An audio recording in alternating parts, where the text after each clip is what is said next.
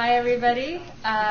Good morning. Welcome to our session, Archiving Exhibitions in the Digital Age, What is Forever? I'm Christine Kuan. I'm the Chief Content Officer and VP of External Affairs at ARTstor.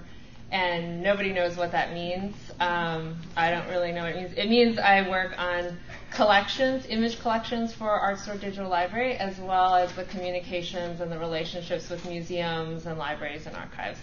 And so today we have a really fantastic panel, wonderful experts and professionals in archiving and museums, collections management, and information management. We're going to hear from 3 speakers today. The first speaker is going to be Jonathan Lill, Project Archivist at MOMA Archives. And then Deborah, Wythe, Head of Digital Collections and Services at Brooklyn Museum.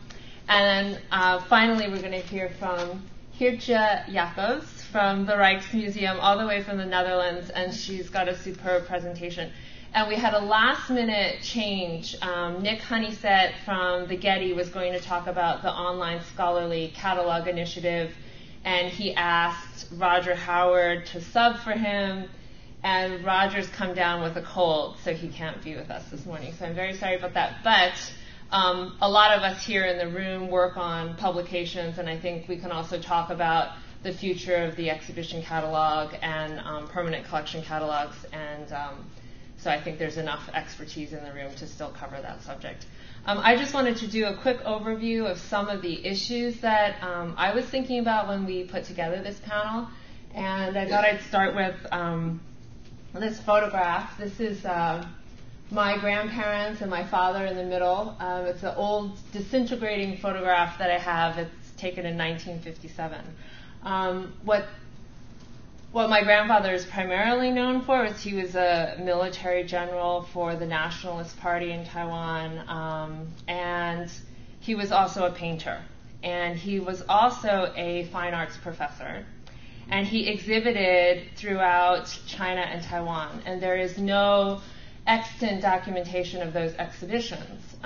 What I think is kind of interesting about that is obviously that's a personal history that's interesting to me.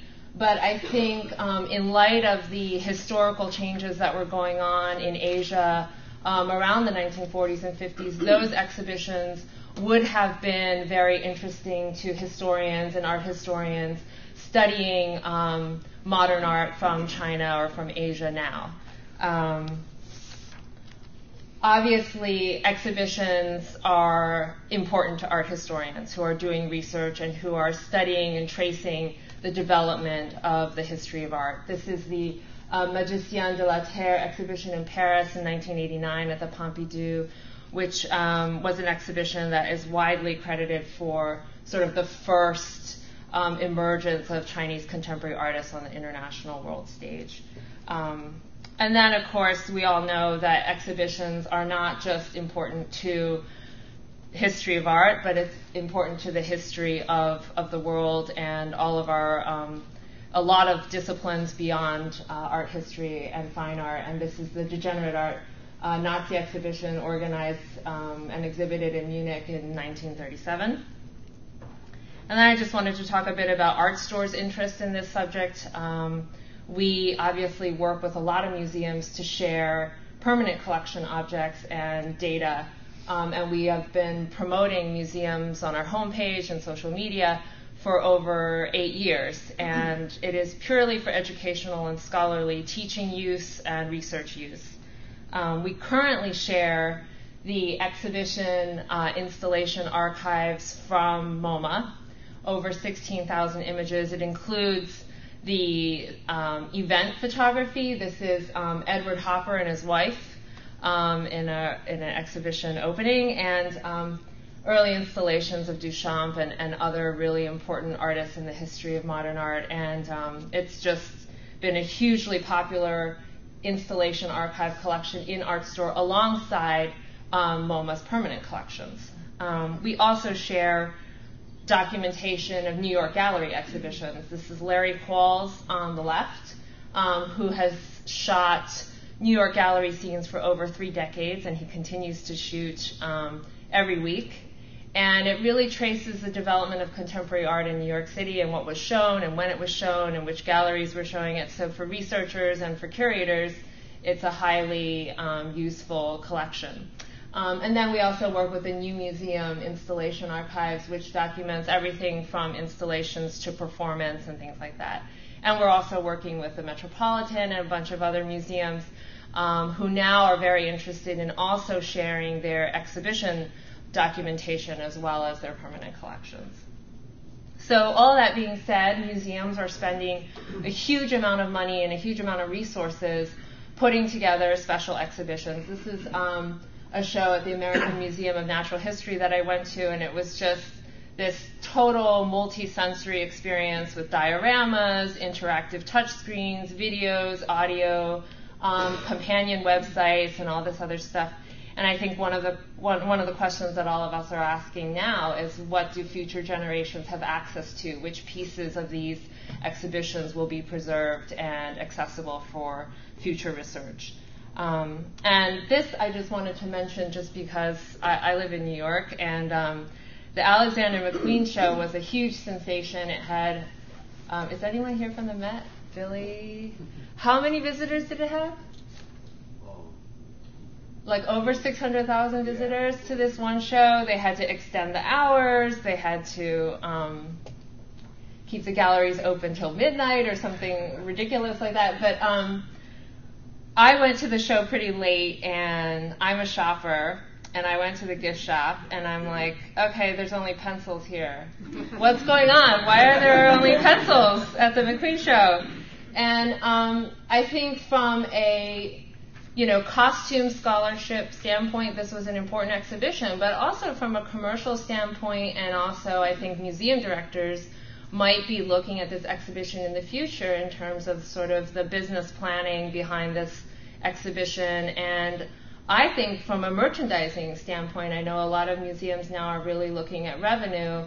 What sort of documentation is there about the entirety of the exhibition, the design concepts, every room was sort of a different experience, as well as sort of the business planning behind these exhibitions. And I think in the future, to museum studies and other disciplines, this kind of information could be extremely helpful to people working within museums. And then, of course, exhibitions reintroduce media to the public that may have been forgotten. This is Tom Campbell's show, Tapestry in the Renaissance, which effectively made people aware of a forgotten medium, the tapestry. And of course, what we have left behind, or what's publicly accessible, is generally the exhibition catalog. And what does this really mean for future generations? Most of these catalogs can't be digitized. There are rights issues. Most museums probably only have enough time to work out clearance for permissions to use the images in print.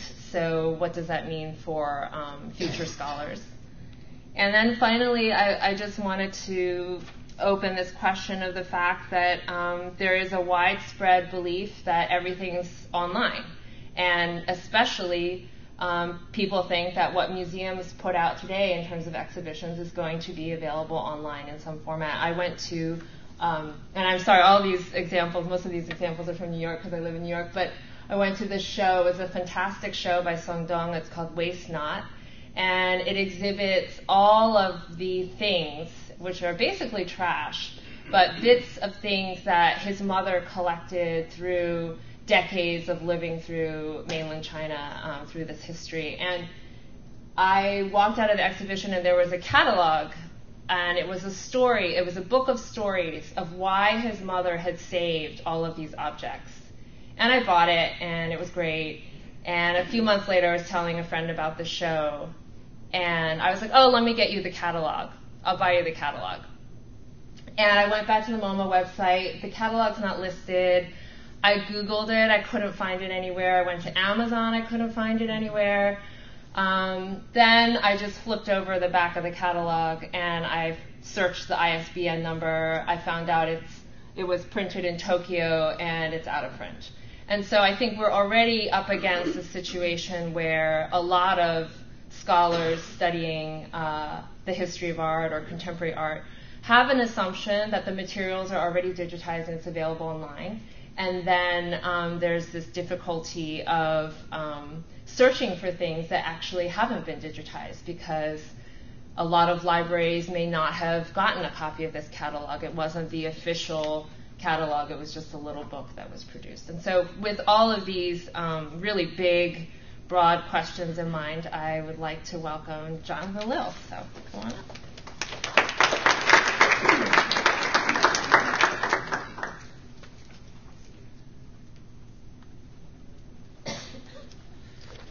Thank you, Christine.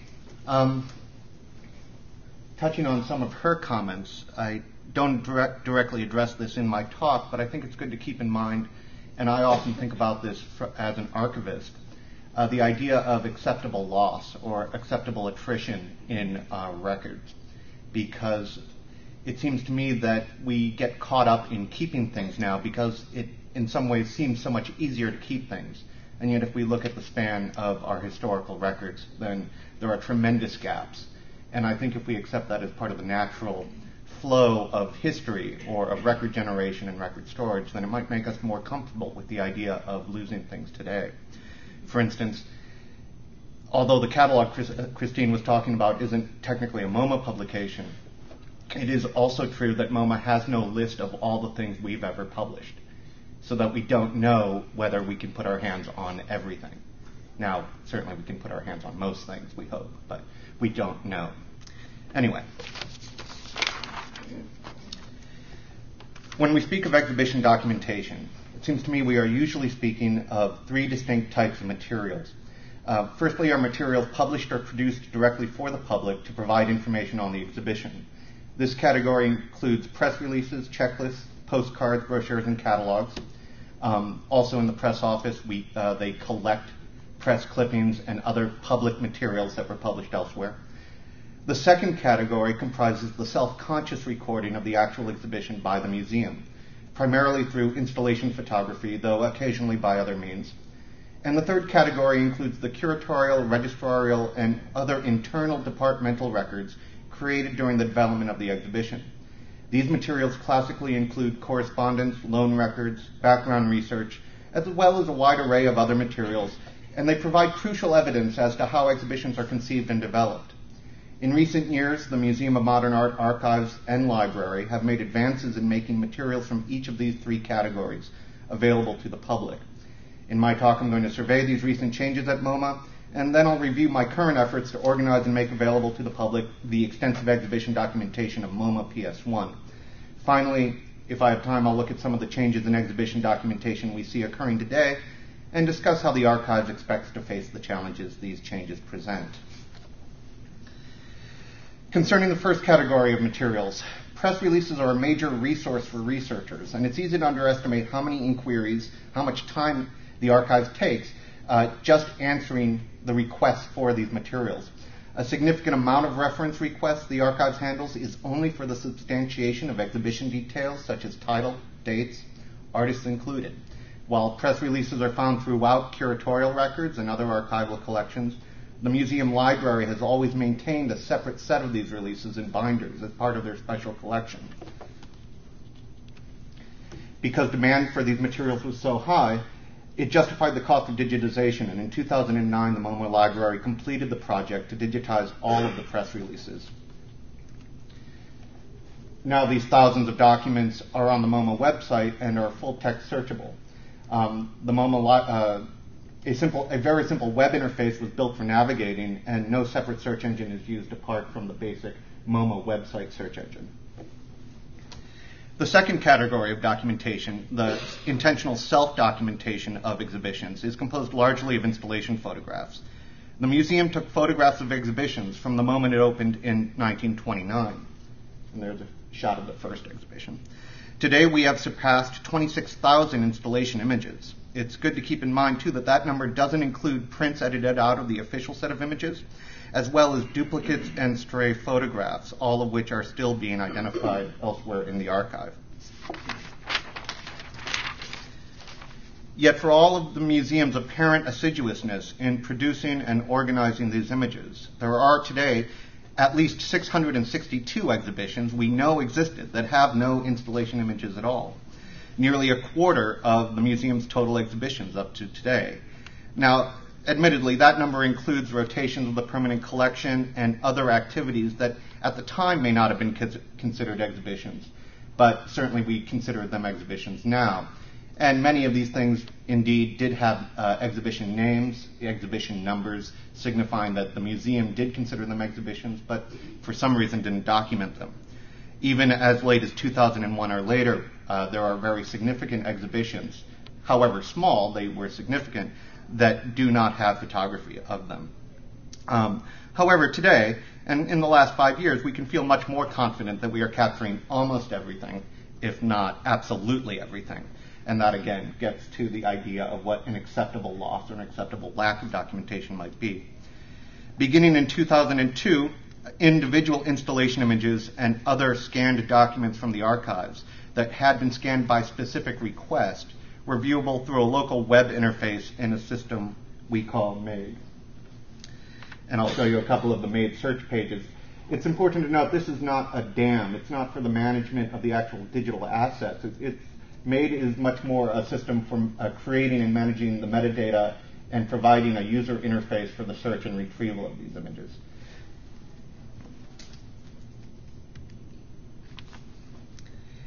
Let's see. In 2006, ARTstor approached the museum offering to scan all of our installation prints, our physical prints, an offer we eagerly accepted. It took more than 2 years for ARTstor to scan and catalog nearly 19,000 installation prints, and today most of those are viewable at the museum via MADE and around the world through the ARTstor website that I'm sure many of you are familiar with. Beginning next year, and this has been on the horizon for a while and we seem finally to coming to grips with it, we are exploring placing all of our installation photography online on the MOMA website. Eventually then, all of our images will be accessible to all. But unfortunately, it's too early to even know what any of the details of that will be, what it will look like, how it will be integrated with the rest of the MOMA website content, or whether it will be segregated with archival content in some way. Finally, the third category of exhibition documentation is curatorial and other departmental records. Before the MOMA museum archives were established in 1989, these records were largely unavailable to the public and were mainly stored in curatorial offices or wherever space could be found. But even once the archives existed, it took years for those records to be brought together into our custody. Not until 2000 were exhibition files officially handed over, and even then we weren't able to store them on site and conveniently serve them up to staff and the public until around 2006. Only once we had them in hand could we begin inventorying them and vetting them to know what we had, thus producing this document, our exhibition documentation chart. This list is being continuously updated, not only to add new exhibitions, but because documentation for older exhibitions is still being discovered in odd and out-of-the-way places. You can see that here we list whether any registrar files exist for an exhibition, any curatorial files, whether these files have been vetted, and if so, how many the public might be allowed to see. We also note whether there are official installation photos in the photo archive, whether those images have been scanned, whether images or documentation on these shows exist in other major archival collections. And even though we started work on this list in 2004, after 7 years, it was only this year that we felt it was complete and accurate enough finally to place online, albeit in a simplified way so that the public isn't as confused as we are by it. And this is, just for us, it's been a tremendous accomplishment. It looks just like a simple chart, a flat table, but it is the culmination of years of work by numerous staff, and it actually represents approximately 15,000 files of exhibition records. Now I'll move on to discuss a little bit of my work at PS1. The organization we now know as MOMA PS1 was founded in 1971 by Alana Heiss, initially to provide studio space to artists by taking over derelict commercial space. But exhibitions followed soon after, I guess because when you bring enough artists together, they automatically want to put on a show. They occupied 3 or 4 different spaces as studio and exhibition sites before moving into their Long Island City School building in 1976, a building that was indeed Public School 1 in Queens.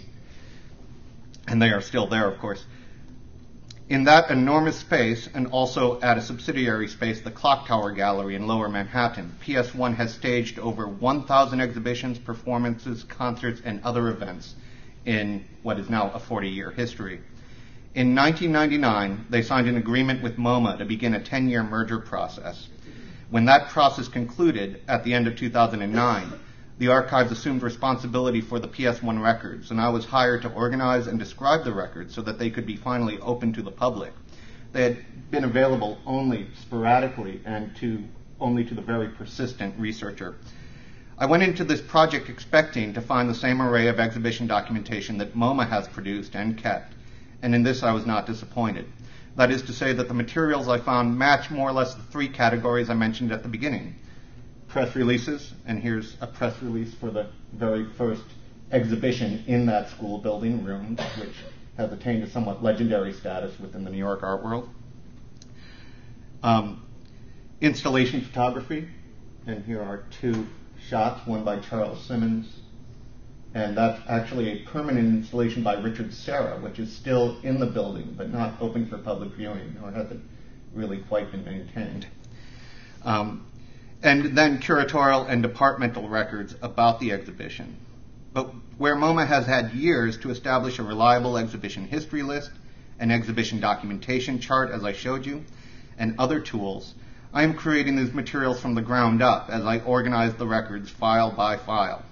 To help, as I describe the materials in what will be the guide to the collection or the finding aid, I have also been creating a cross-index to the records, so that these most popular types of exhibition documentation can be easily located by researchers and by staff.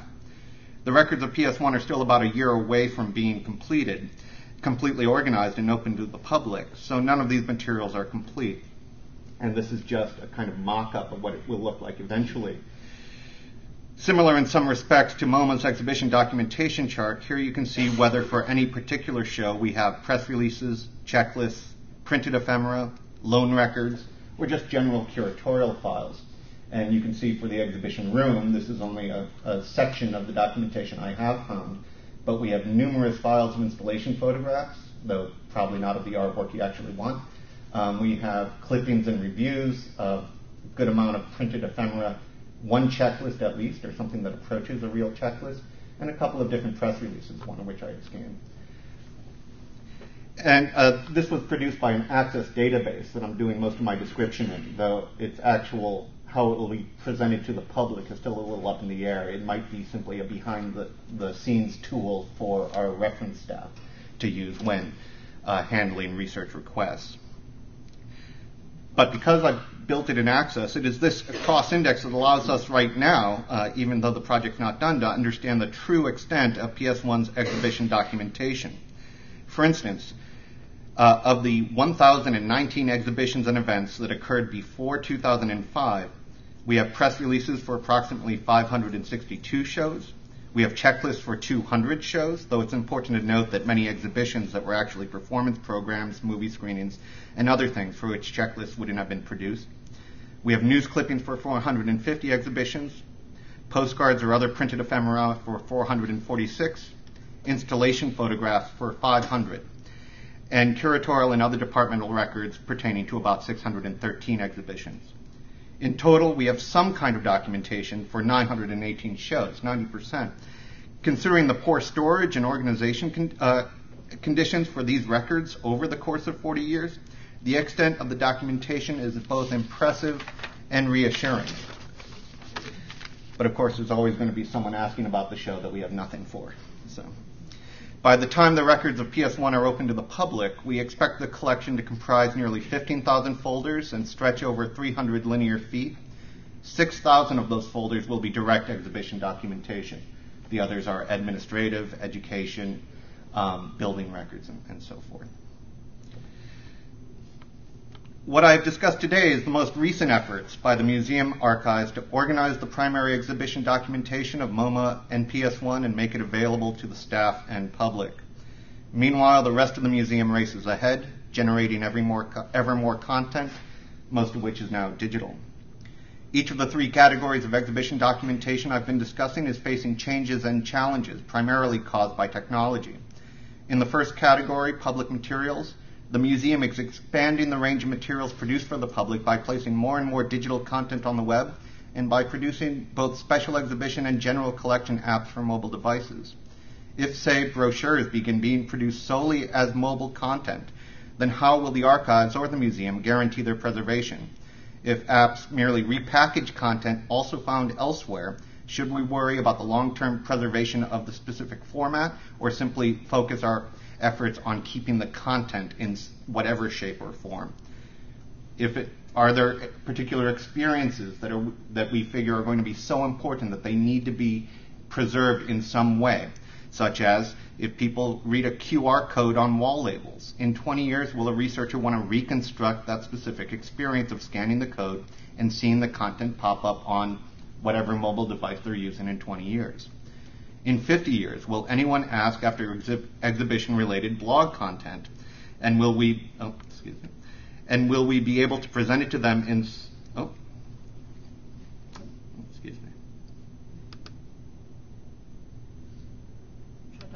Yeah, there we go.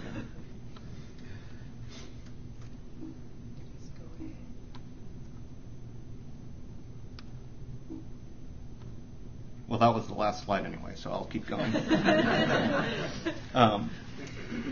With installation photography, MOMA is increasing the amount of performance at the museum, both as parts of larger exhibitions and as standalone events, so there is concern that still photography won't adequately capture enough information. We are moving steadily forward, ensuring that those performances that we think require it will be filmed. But as with still photography, I can only presume our efforts to capture activities through other media will be imperfect and there will be gaps. But we should also ask ourselves first whether it will always be needed. The archives has not yet felt extensive interest or pressure from researchers for direct video documentation of exhibitions. However, easy it is to imagine that situation changing in the coming decades. And with curatorial and registrarial records, we have yet to solve the now familiar issues of the preservation of electronic documents of all formats. With paper curatorial records, researchers almost always go directly to the folder marked correspondence. But preserving staff email so that the public can someday have access to it is not an issue we will have solved for many years. Organizing and providing public access to text, spreadsheet, and other types of electronic documents within archival record collections is a problem facing archivists everywhere, and is an issue the profession is only now grappling with to the extent of formulating best practices, standardizing software tools, and recommending workflows. MOMA is far from alone in being far from a solution. Catching up with the documentation the museum has been producing for more than 80 years, and that PS1 has produced for 40 years, has required enormous amounts of time and money and is a never-ending process. The organization and arrangement of these materials and making them accessible to museum staff and the public has taken years of work and the generosity of outside organizations like ARTstor. It is a large enough project simply to maintain these activities without worrying also of how the museum is leaping ahead in producing new media and new forms of documentation. Even as these new avenues are explored, we shouldn't presume that the older forms and simpler things, the plain press release, the checklist, the still photo, are automatically outmoded, and we should be comfortable with the gaps. So, thank you.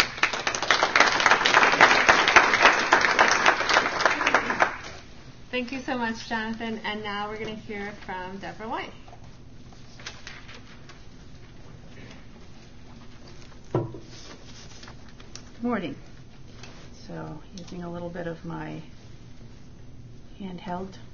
If any of you ever need a timer, there's this very cool little app called Zen Timer. It's a stopwatch, but it uses Zen bells instead of buzzers. So it's one of my favorite things. You're going to hear some parallels between my talk and Jonathan's, but I'm going to sort of be looking more at this movement towards digital, towards born digital materials. And I have for you some URLs in case you have a good enough signal in here. If you want to go into our website and poke around while I'm showing some examples. Here are the URLs, and here are tags for Twitter people. So I started out as an archivist. I was hired by the Brooklyn Museum in 1986 to organize the archives. Many of the things that I did over the years were very similar to what happened at MOMA. Now, however, in 2005, I was asked to organize a centralized digital imaging, digital collections department for the Brooklyn Museum. And so I sort of moved from doing some digital projects in archives to being responsible for digital projects museum-wide. So my position now is kind of a middle ground between the archives and technology. I still have my connections in archives and my deep interest in archives, but I'm also involved in producing born digital materials. So what I'm going to show you today are some of the things that we're doing. I should say in 1986, when I started in the archives, there was no network. There was no website. I had one standalone computer with a 20 megabyte hard drive. So, but we did start creating databases right from the beginning, and that was critical. So, So this is this is our standard finding aid for exhibition records at the Brooklyn Museum. It's a little more intense than some museums do or other archives, because we always felt that we wanted to provide more information about each folder because we did so much of the reference work. So we wanted to be able to search on words. So it gives us a really good handle on what's in the archives. So I took that finding aid, and playing with Wordle, I made a tag cloud from it. And as you can see, huge amount of the content is correspondence. So I wiped that out because I wanted to see the other things. So these are the kind of things that are appearing in our archives. From there, I made a list of my favorite things, most important things, and you'll see many of the things on that screen, which is my not so pretty tag cloud, are the same ones that Jonathan was talking about. And I grouped them into internal and external. Now, the next one is what's born digital now? And the bright green stuff is now born digital. So of the things that we had before that we were creating, almost all of it is born digital. And some of the things that are in white are actually, they're moving into digital. So brochures, they're print brochures, but there's also web materials. Some of the things are both, the green and blue are both analog and digital at this point. And of course, email has become a huge issue. So correspondence and memos are probably largely email at this point. And the ones in italics are things that have morphed into something different. So comment books, those books we used to put in the galleries and people would scribble in, have now become online comments. The email I've mentioned has morphed as well. So going back in time, oops, sorry, there we go. This was my first HTML project, and it's sort of like what Jonathan was showing you. This was our exhibition index. And I created this for our own website, or our own intranet, so that people could actually find information about our exhibitions. We started hanging this off of the library catalog when we started digitizing our installation views. And so now we had this spreadsheet that was converted into, or database that was converted into an HTML page with some hot links to the actual images. And we were cataloging the images and hanging them off the library catalog. And I should thank the Art Institute of Chicago for sort of this format, because Bart Rickbosch was the first person that actually, I think, had done something similar of creating an exhibition index. Okay. Okay, so now we're going to go back to now. This is essentially what the brochure has turned into. It's the splash page, the exhibition page on our website. And there are actually two places on our website that we're going to look at exhibitions. This is the exhibitions tab, but we're also going to look at the collections tab, which is sort of where the archives are now. Although this exhibition is also under collections as well, but it's where things are being preserved. So we have the promo in many forms now, just not just paper. We have media on the website, and the media, interestingly enough, we're putting other places as well. So we put images, sort of behind the scenes images about exhibitions on Flickr, on our Brooklyn Museum Flickr channel, and we link them over to our website, making a slideshow. One of the things that we consider really important is go where the people go.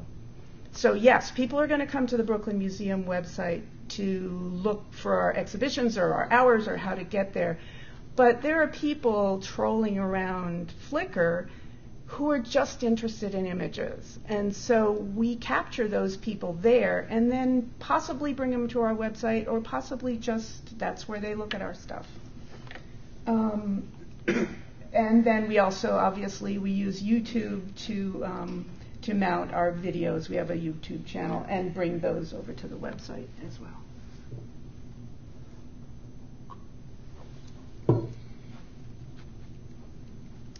The comment books have almost completely gone digital. There is a talk tab on our website in this area, and there's also a talk tab in our collections area. People are commenting on our exhibitions constantly. What's really interesting to me is it seems to be a current, right now thing. So people comment a lot on the exhibition page in this area. There's much less in the way of commenting and tagging on the historical exhibitions. Either people are coming to that area just for research, or I'm not sure why, honestly. Tagging is very, very prevalent on our collections pages for objects. Once we put up a picture of an object, it's tagged heavily within a couple of days. The exhibitions and the archives materials are not, and I honestly don't quite understand, what that is, unless there are people that just love works of art and they go looking for them and they tag them. So that's my guess at what's going on there.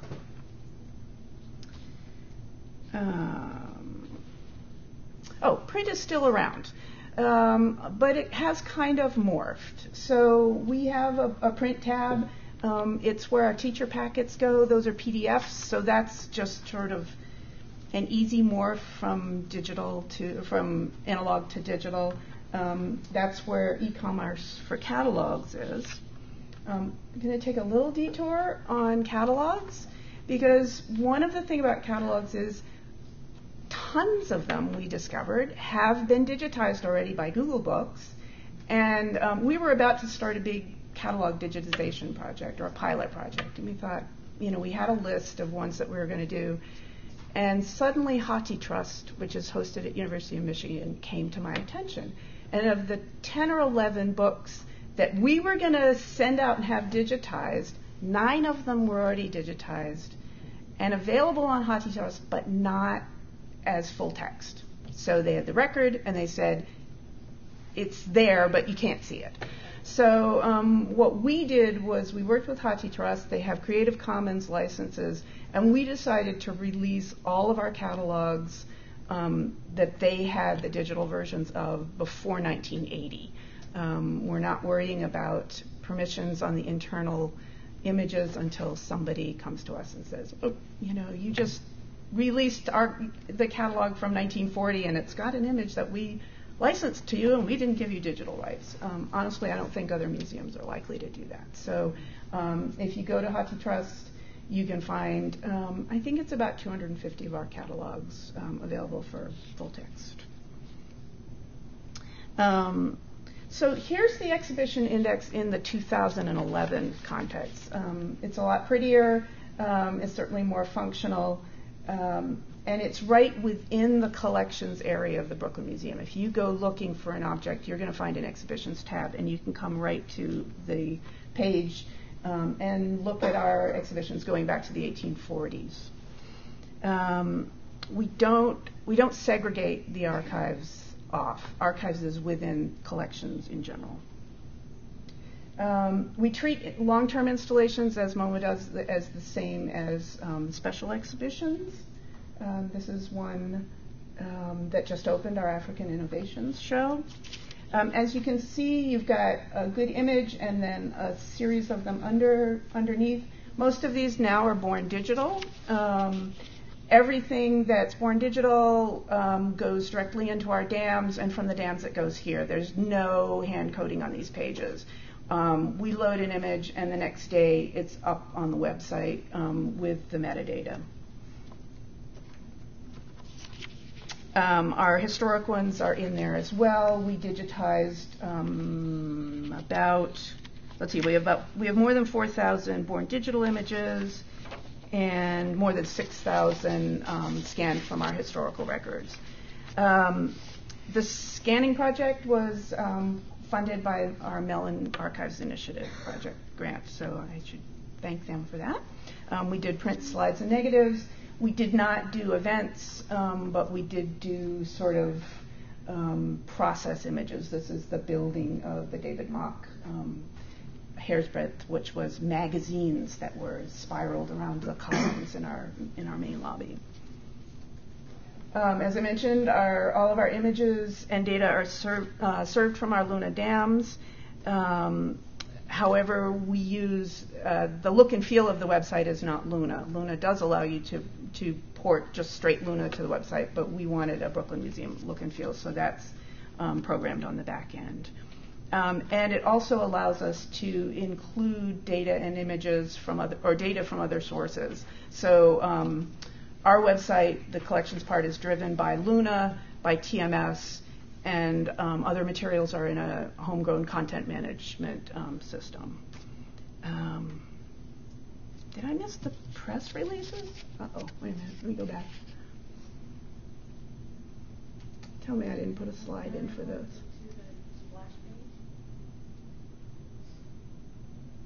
I could have sworn I put those in. Maybe I haven't gotten to them yet. Oh yeah, they're coming up, sorry. This is what happens when you speak from notes instead of from a script. So when you're on an exhibition page, there's a link to TMS for the objects when we have those recorded in TMS. One of the real challenges we've faced is that we have a checklist database that we made for exhibitions. So over a period of about 10 years, one of our volunteers took every catalog, entered artist and title into a database that links it to the exhibition information.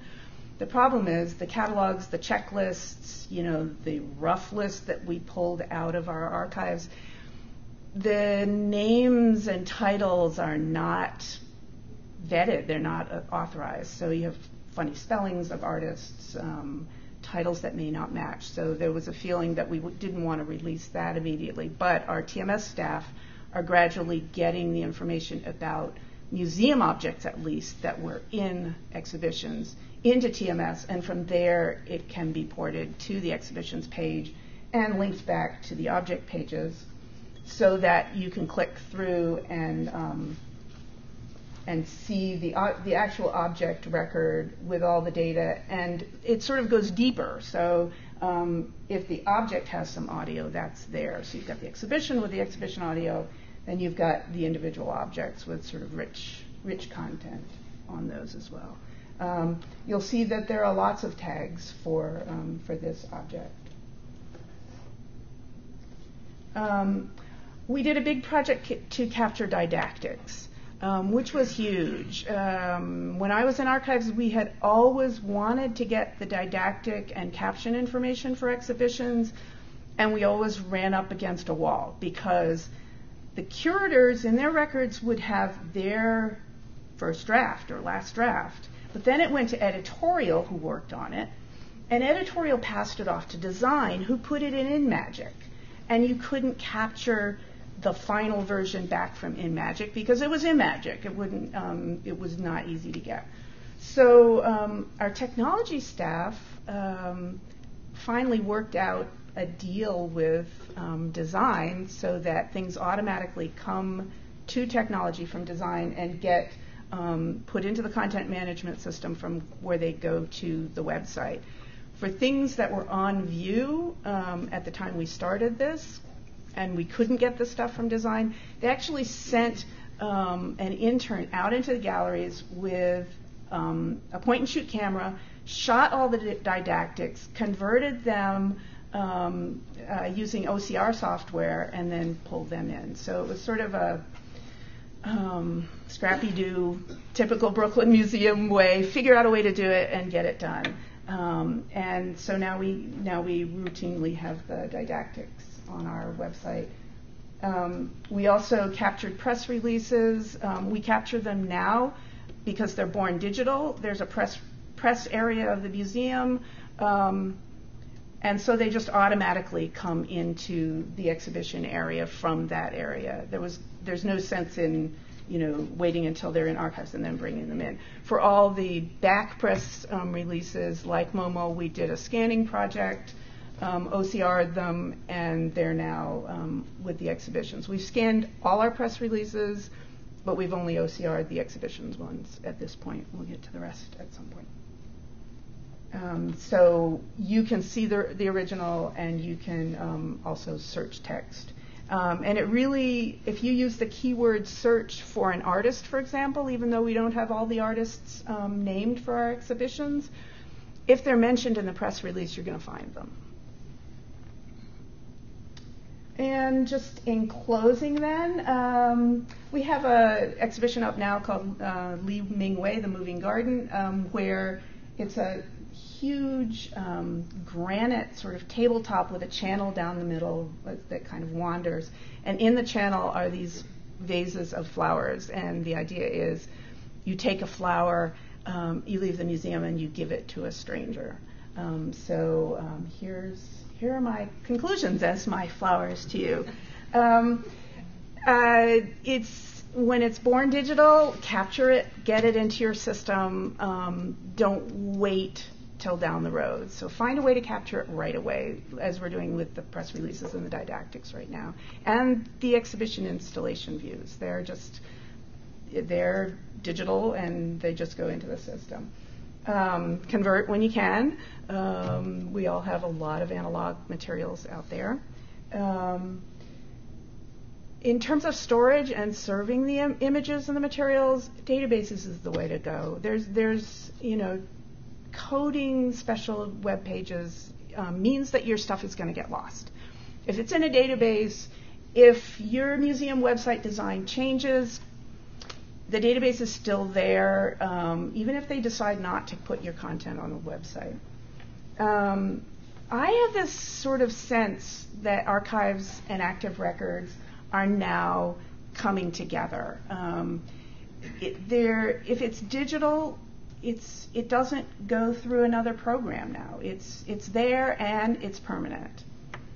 I'm a big believer that archival materials should not be segregated if you can help it.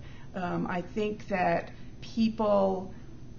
most people don't understand what archives are, and they don't understand. If you tell them go to the archives tab and search there, some people get it, and the scholarly researchers do get it, and they're going to do that. But what we want to do is capture more people by putting it out there with our collections. And I'm a huge believer that this partnership between technology archives and the digital people that's what we have to do. We have to work together. And just I have to show you at least one piece of art in this presentation. This is just a lovely fact. So thanks very much.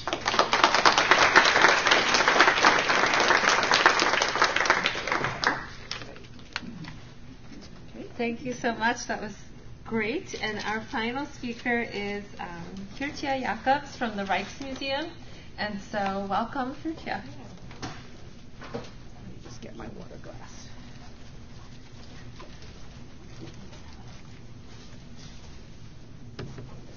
Just click on, sorry. From that one. Yeah. Okay. Hello, I'm Geertje from the Rijksmuseum in Amsterdam.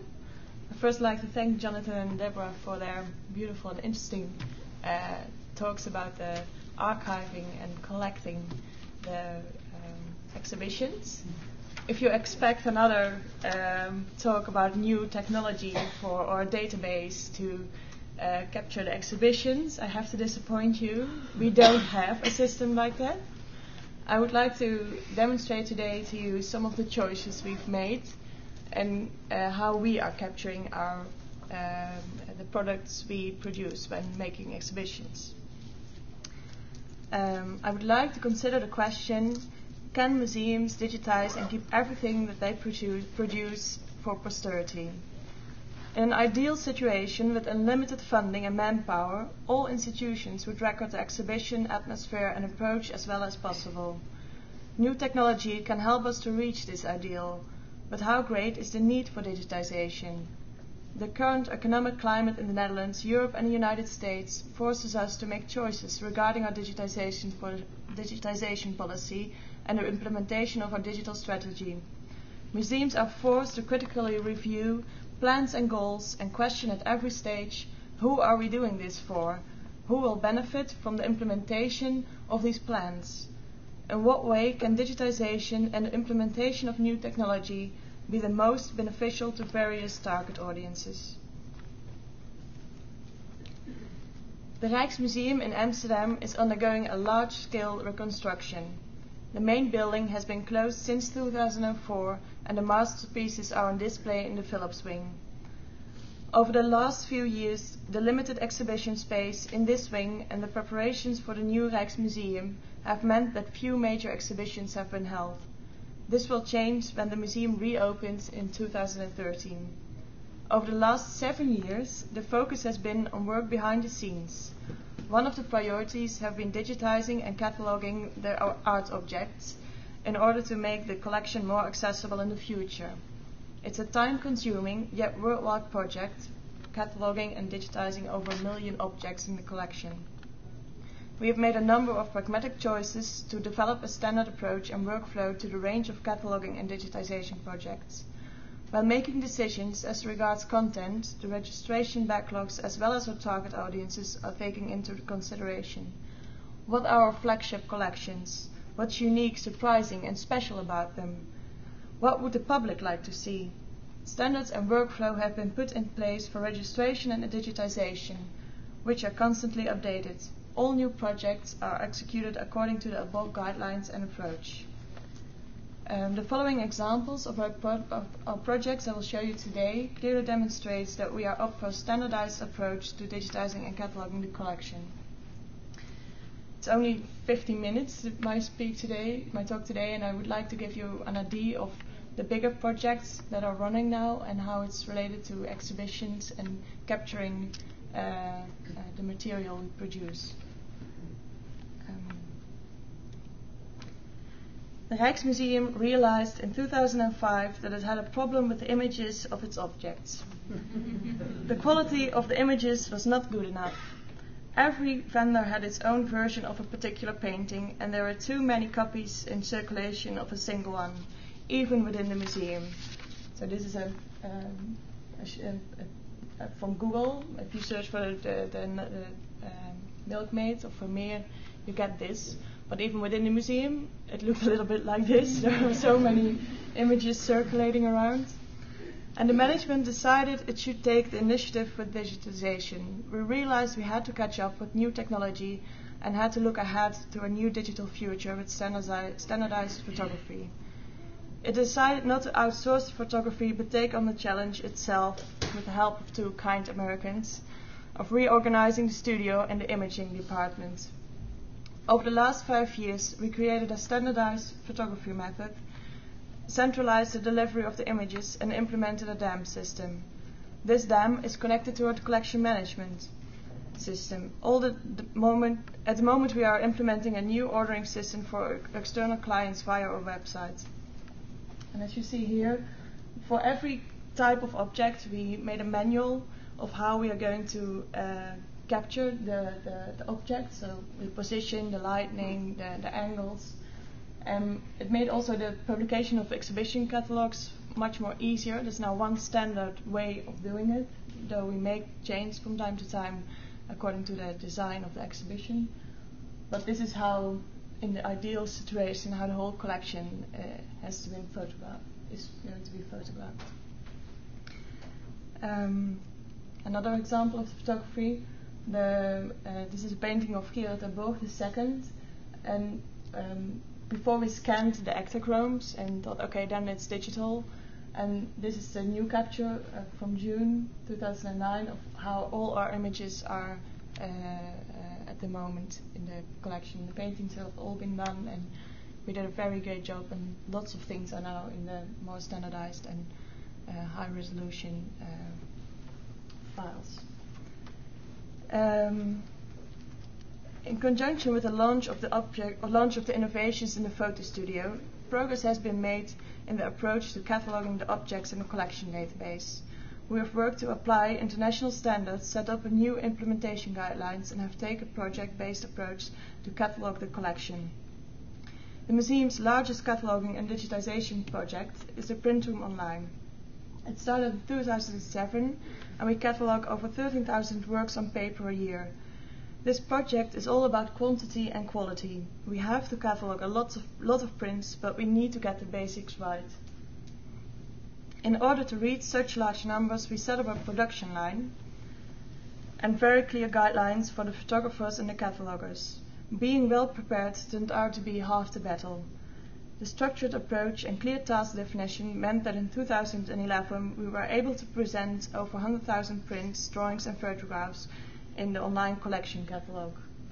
And as you see here, we work from the real object, so every object is going to this production line. We catalog them, afterwards make photographs, and then it goes to the website. And we are about to launch our API on the website, so we will present it. All our objects will be free and easy to download from the site via an API. And we don't want to be the objects only on our own website, but be out there everywhere and let other people work with it and do nice things with it. The Accessorized project is another example of a digitization project. This collection is an extensive but difficult to manage and difficult to photograph. What started simply as a cataloging project for an exhibition also resulted in a publication, a glossy and a virtual exhibition. It just goes to show that working on the collection management and new ways of photography and cataloging can lead to new ideas for exhibitions. The Accessorized project included an exhibition, publications and several web specials. How has this 2008 exhibition now been archived? Are the exhibition, publication and web special archived in one place? The answer is no. The information is fragmented across the organization. Information regarding the physical exhibition is archived in the exhibitions and education department. The printed publications are archived in the library. The various images are in the DAM system, and the virtual exhibition is still online. Is this a problem? I don't think so.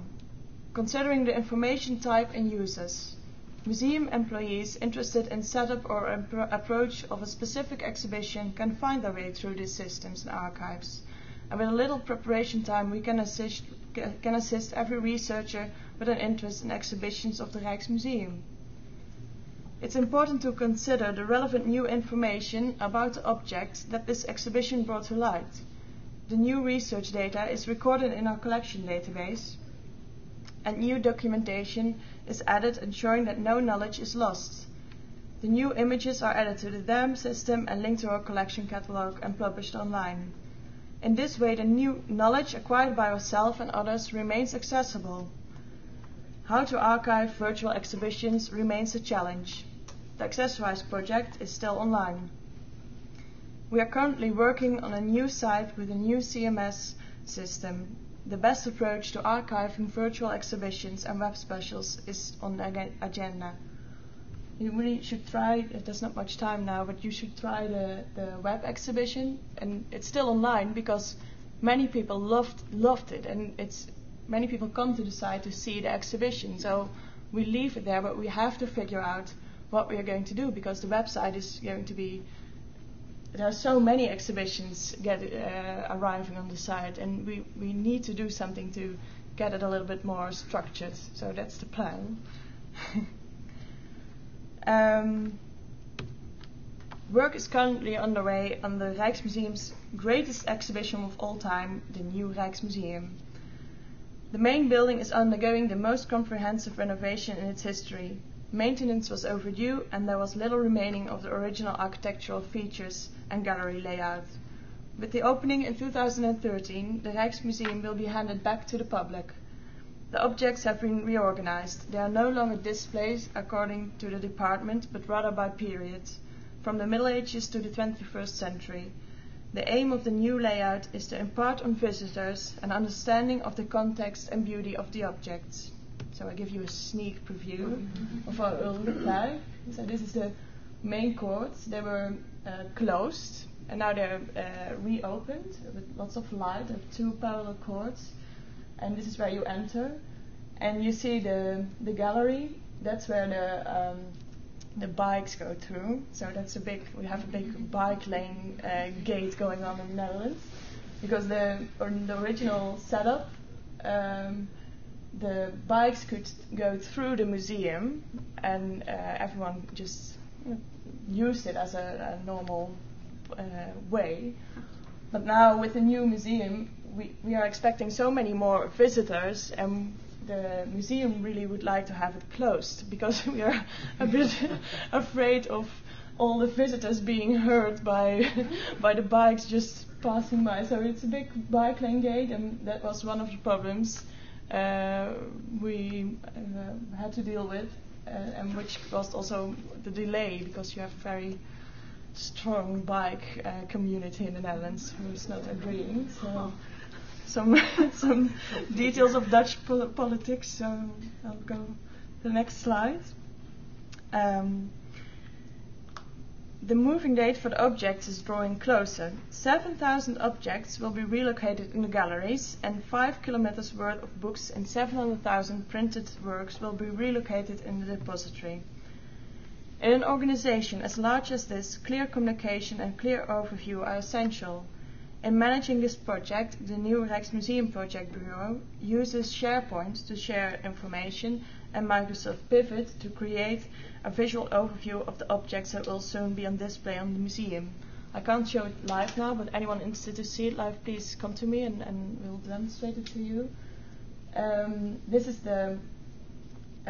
we got all the images, all the objects that are going to be on display in the new exhibition, brought it together into the Pivot tool, and you can really easily browse through it and make selections what's in which room and how do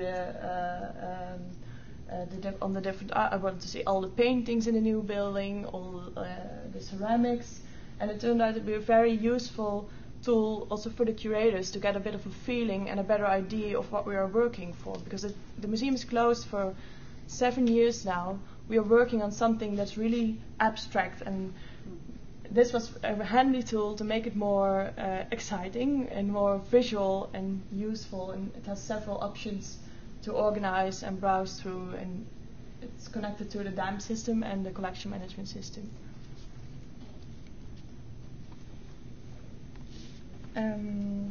And the work being done on the building and the presentation of the collection has increased our interest in the history of the museum.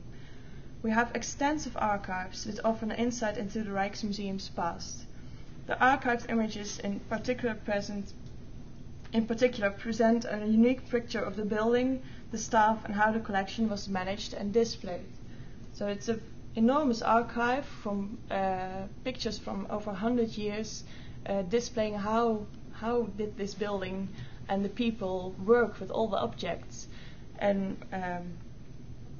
we are now at the moment we try to get external funding to digitize this material and make it available to a wide audience. I'll show you some of the pictures from the Historic Photo Archive. This is the night watch during the war. We stored it in a cave in the south of the Netherlands, and it came back in 45 after the war by boat, and they rolled it up and put it in a wooden container, and brought it by boat back to Amsterdam on a ship which had the name God Given, so it's very poetic. And then it came back and we rolled it out, and so here you see Frans Banningkok, Rembrandt's famous painting, face down on the carpet in the Rijksmuseum. We wouldn't do that now. This is what we did in 2003. Because we had to empty, everything had to go out of the building before the reconstruction. Also, the night was the last piece, and we did lots of press came around, and many photos of this the moving out of the night watch from the main building, and it looks a little bit more professional. There was a special case made for the night watch, and we had to move it across the street because it wasn't possible to do it in any other way, and all the streets were blocked and the tram had to drive around, so it was a big thing, and also it was quite complicated to get it in there. So we managed. In 2013 the story continues, and it will be returned to the main building, and there will be more new pictures and new documentation about what we do with this most famous object of the museum. And as you can see in these images, the people, procedures, technology and equipment changes over time, but the objects and the building, more or less, will be the same. We are passers-by, but we have to be aware that what we generate is significant for future generations. Our working methods, our operations, and the choices that we make at a given moment need to be recorded and archived. In addition, we need to take a critical approach when making decisions regarding digitization. We can't do it all. We need to avoid being influenced too heavily by new and exciting technology, and as Jonathan pointed out, that we feel that we have to do everything. It's okay to have gaps, as you mentioned. It has been there always. We can't do it all, and we have to keep a clear focus on the people we are doing it for. So.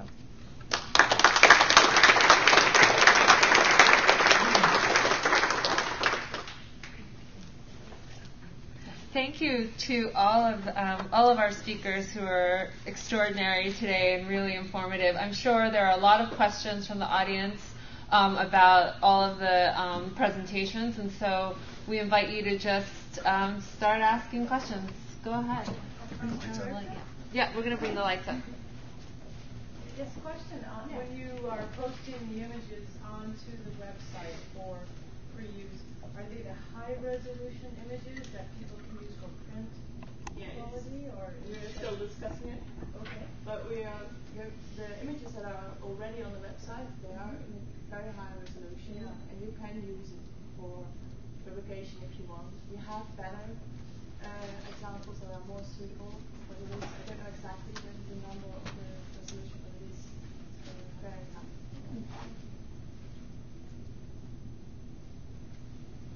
Andy? I have a question for Jonathan.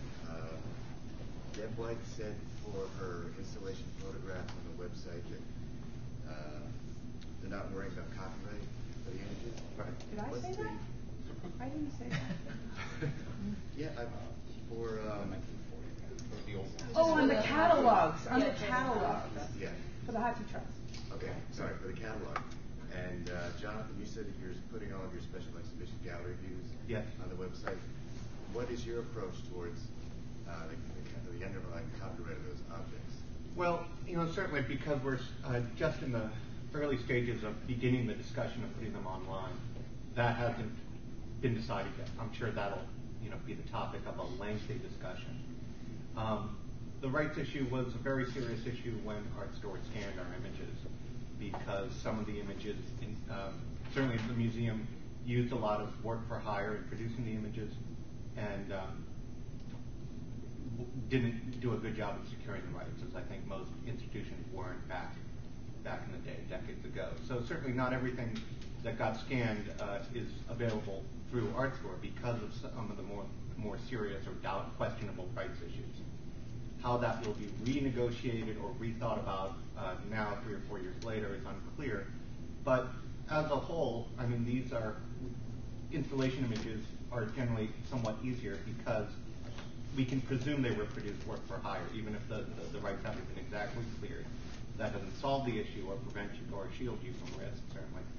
But we see in the archives profession that institutions are becoming a little more comfortable treading through the gray area, as long as you're willing to take down and challenge, and as long as you explain these issues appropriately to the public.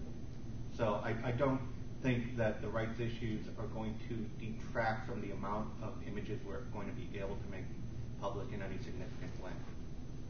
And let me just add, ARTstor's collaboration with MOMA on the exhibition installation archives, it also involved our legal team reviewing every single one of the images before we release them in ARTstor. So ARTstor, in general, has lawyers review all of the images before we release it in ARTstor, just because ARTstor Digital Library is a teaching and research database, and so we want to pull down as few images as possible. We don't feel comfortable throwing things up there and then taking them down the following day. So there's a much more cautious approach. And as Jonathan mentioned, MAID right now is just internally accessible. So we are also actually in the process of reviewing our legal policies and whether the climate has changed in such a way that we can now perhaps release more content where the rights issues are a little more fuzzy. So we're in the process of looking at that too. And again, the community seems to be moving that way, at least the archival community, and it's been very, very reassuring to see it loosen up a little bit. Thank you. Other questions? Yeah. Yeah, this is for anybody who wants to talk about it. In talking about recording or archiving all of the records for the exhibitions, is there consideration for the design files? So, graphic panel design, floor, gallery layout, that kind of thing. I know you talked about those coming out in an automated way. But what about the rest of the materials? Has there been an active decision to not store those? For the museum, those are considered permanent records.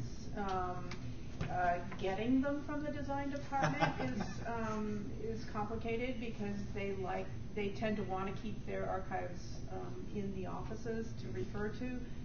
But we always had a category called permanently active but archival records kept in the offices. So we would keep sort of oversight over them, make sure they didn't get destroyed.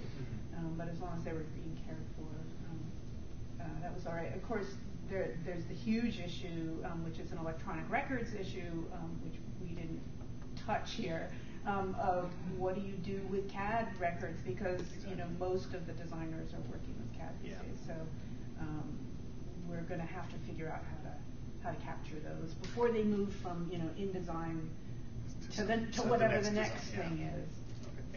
It's about the same at MOMA. I mean, certainly I was speaking most directly of curatorial and registrarial records in terms of special exhibition records. But the archive technically has responsibility for the institutional records from every department. So certainly the direct design records will be there somewhere, whether or not we can at any point make them available to the public.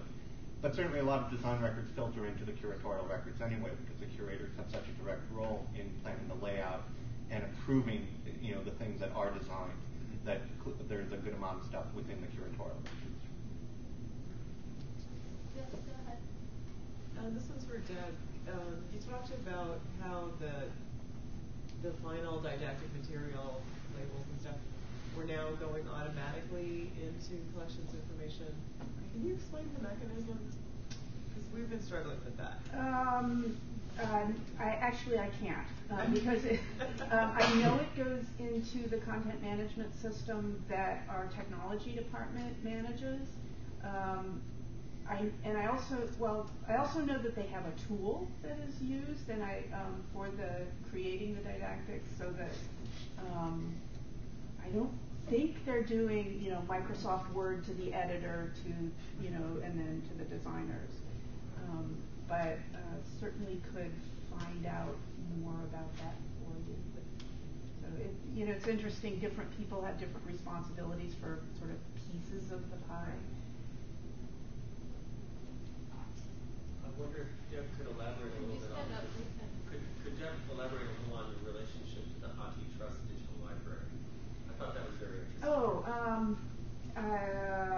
We reached out to them when we realized that they had digital versions of our books.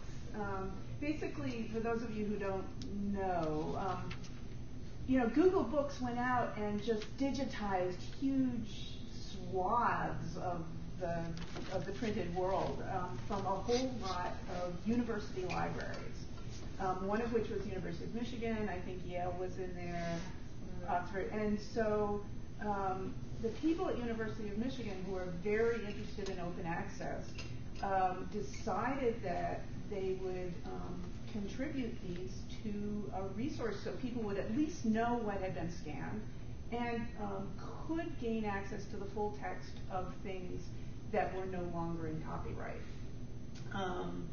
So when we realized that there was that resource, and I think that other university libraries are starting to contribute to the Hockey Trust. So maybe eventually we'll have all of those Google Book things there and or in the Internet Archive. But the really wonderful thing about the Hockey Trust project is that they have staff who are going through and analyzing what's been digitized and what is in the public domain. So if they've decided that it's in the public domain, they just put it out there full text. They ran into a little bit of trouble this summer, I guess, because they've started an orphan works project, and if they really couldn't find who owned copyright, they were releasing it. And I don't know if they got a cease and desist, but certainly they got some press about that. They got good press as well as bad press, obviously. Yes. Were they able to give you copies of the scanned catalogs for your own use? They said they would. We actually haven't gotten them. What we did was we gave them the permissions to release them, and then we pulled the URLs using an API into our library catalog. So they're all accessible. And I know a number of other organizations. Society of American Archivists has released their stuff under Creative Commons. So I would urge all of you who are even thinking about digitizing your catalogs to see if they got them, because they may well. They had some really obscure, old, little, tiny catalogs. So we don't have to do it. Yeah. We've at the Art Institute, we've had this ongoing discussion about the final version of a catalog should really be a PDF, and that the printed book is a derivative. Oh, interesting.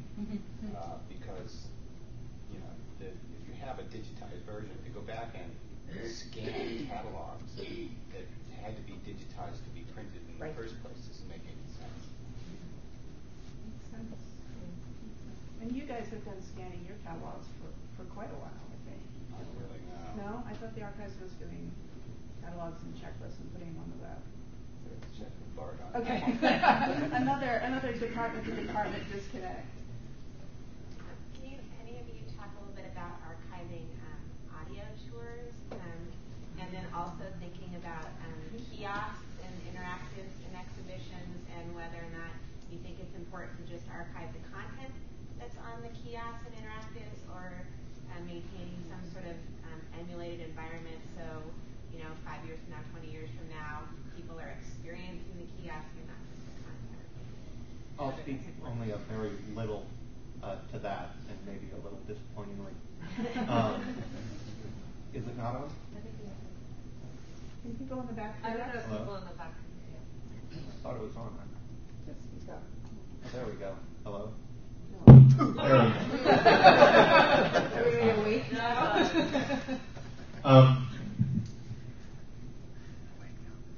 Luckily, we don't have that many kiosks to worry about, if any. I mean, and being at MCN for the first time, I certainly haven't previously thought about the situation that history museums or science museums are in. God help them. Audio tours are an interesting thing, something else that I haven't had to deal with in my job, so that I didn't know about it until I was preparing this talk.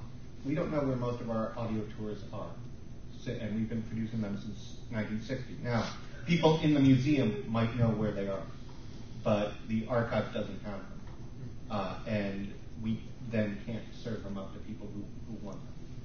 Now, the fact, in that sense, this move toward digitization is really useful because the new audio tours are on the web, and we don't expect, say, the architecture of the web or the nature of our website to change so that there won't always be a place for them. And I think we can reasonably expect that in terms of audio tours. So it's the older stuff that we're worried about, just like the kind of video produced for the web. I mean, it might be little snippets of low res, but it has a place on the web that might be there for quite a while. Meanwhile, the VHS cassettes from the 70s are, for the archive, much more of a pressing problem because we don't have the money or the means to preserve those. With kiosks or with apps, it's something that I've been thinking about lately. Is a lot of our apps are just repackaging content, tour information, public hours, ticketing, things like that. So it's unclear if the content is really important to preserve in that package. Although certainly in 50 years, if someone wants a full picture of what the museum is doing, then they might. But just like a still photo doesn't capture an exhibition to the extent, then there's going to be ways that we can capture it that are going to be, what we can do, even as insufficient as they are. And I think it's good to keep that in mind. I can add something to that from MOMA, which is that right now we're in the process, this is another one of those disconnects. Yeah. We're in the process of surveying the entire museum to identify those audio tours and also curatorial interviews and any sorts of media that are related to the exhibitions with the long-term goal of, medium-term goal of doing a proposal for next fiscal year to expand our dam capability and then bring that material into the dam that you then might, because a lot of the same material that's accessible to MADE is also accessible through dam, and probably similar to the way MADE is working and enter an exhibition number, pull up not just the still images but also the video. But Eric, your survey isn't including pre-digital materials, is it? Not yet, but it's identifying. It's identifying those materials, but that survey, that proposal won't include a proposal to digitize analog material.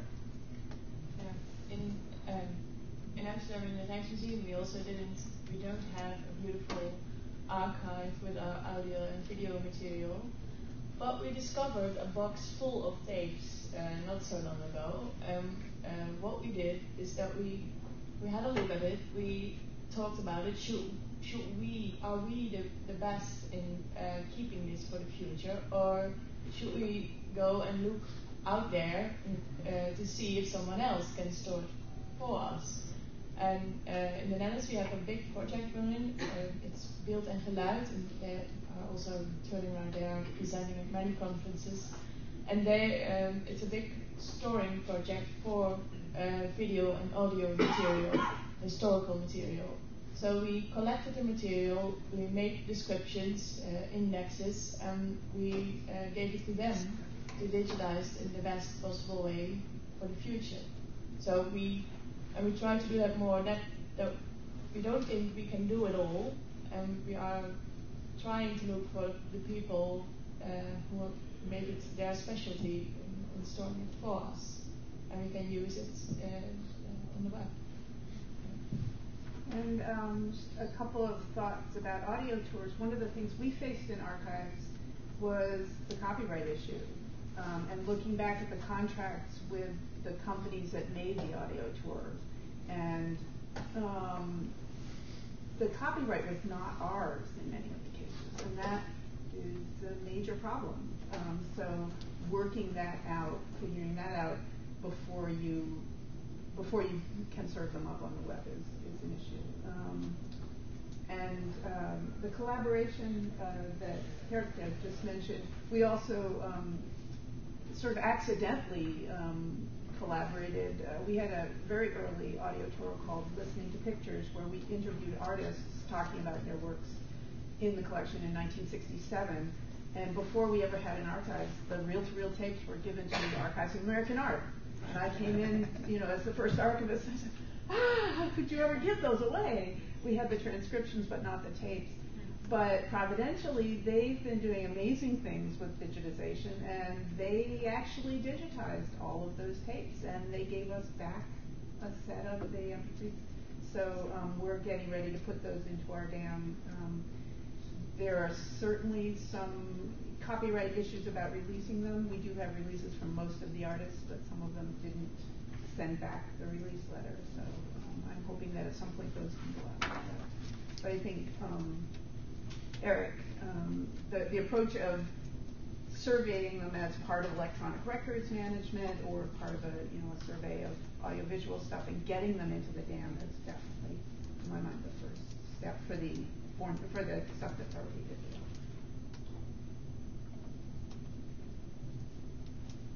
I just had a question for the panel also, which is, and I think, Geertje, when you mentioned just budget and resources and figuring out, who are we archiving this material for and what are the target audiences, the panelists, but also in the audience, what have your museums determined to be sort of the primary mission of archiving certain materials, why the press releases, why the catalogs, etc., and how have you made those decisions? Well, I think that in the archives, and I think Deb had a talk about this a month or two ago, we have what we call the workhorse collections. These are the collections that people use all the time, that they ask for them, they ask after them, they come to us for them. Press releases are number one. Installation photos, very high up on the list. These are, in terms of archival documentation, these are very dense with information, as compared to, say, a folder of 100 pieces of paper from the curatorial department, which might be very valuable, but is much less dense. So those are the reasons we have focused on those things in terms of aligning our resources. Our exhibition paper files, certainly we spent so much time because those are almost equally as important. I mean, certainly in terms of to researchers and to serious academics, they're very, very important. Whereas press releases and installation photos have a broader range of users, I would suspect. So it becomes very easy to make those decisions as far as that goes. It's harder to come up with the money than to actually get the projects done. And I can talk a little bit about return on investment because there was a part of my talk that actually got cut. So we had a very important show in 1923 called Primitive Negro Art, chiefly from the Belgian Congo. It was the first time that African objects were shown as art in a museum. It was always an exhibition that had heavy research use from serious scholars, people who wanted to come and look at everything. And it happens that the documentation of this show was scattered throughout about 80 chronological folders of curatorial records. So anytime anybody came to look at what we call PNA, you had to pull out, multiple boxes, multiple folders, and then they would have to go through the folder to look for the one or two letters that were in that folder. Now, our finding aid was good enough that we could say what folders, but, it still was very labor intensive. As part of our Mellon grant, we said, okay, let's create a virtual exhibition file and digitize these specific materials for this exhibition and put them up on the website. So we did the correspondence, we did the dozen or so installation views, and we actually did all of the publications, the catalog, the checklist, and so forth.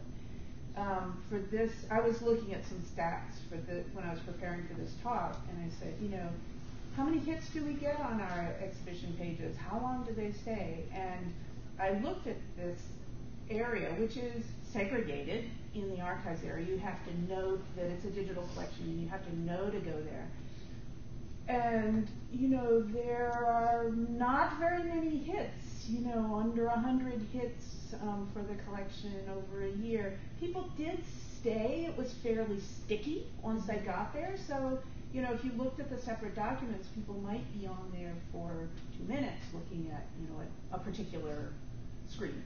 So I think it's serving the research purpose, but it was very expensive to do. I don't think we would do that again unless there was a grant that specifically wanted us to do that because they wanted to get these materials out. So and we are at the moment making those decisions. Should we enter this? Should we do digitize and publish all exhibition material? And in the new Rijksmuseum there will be an information center, the library and the documentation will be together and made public for the first time, because lots of the curatorial files and as a historic photo collection, I think almost no one knows it's there. So it's quite an exciting time, but we are now at the moment finding everything, bringing it together, structuring it, because it's quite messy. But I think we'll manage, and then we are going to look what's going to be of great value for digitization, and then the public and the people who will benefit from it will always be a main focus point in making the decisions. Thank you. Well, if there are no more are there any other questions? Well, thank you all so much for joining us for this.